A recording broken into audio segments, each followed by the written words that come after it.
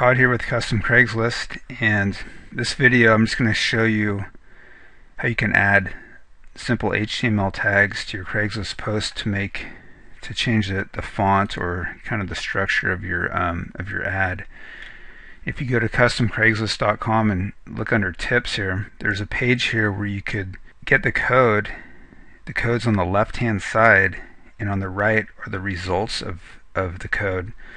So for instance, the top one here is if you wanted some bold text, you'd add this little piece of code here, and then this is what it would look like in bold. And if we come down here's that. If you want to add color to your text, you'd add this code here. These here are line breaks, so if you want a paragraph break, like on the right hand side here where there's a space, you would add these little pieces right here, the beginning and at the end.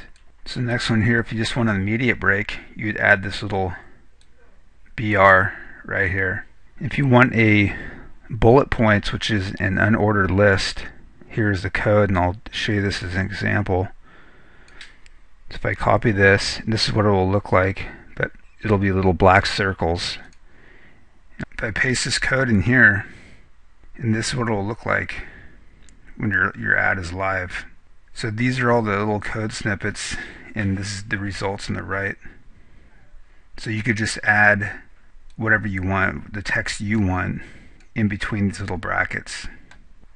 If you want to link your ad to another website, you'd use this code here, and then just put your URL right here. And if you'd like a table, then this is the code you'd use for a table, and then you just replace in between here with what you'd want. So go to customcraigslist.com and you could check this out and copy the code.